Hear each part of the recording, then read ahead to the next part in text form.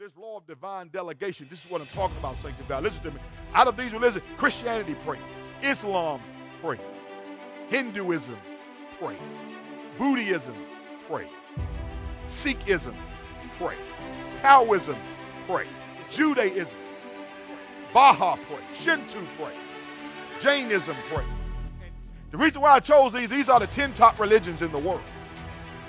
And they all pray, you see.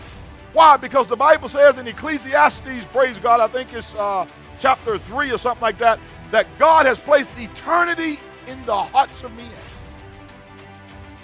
There's a vacuum in the hearts of men that cries out, amen, for worship. Guys, we all worship something. The atheists even talk about they don't believe in God, amen, but you worship something. We all worship something. It may not be God, but it's something.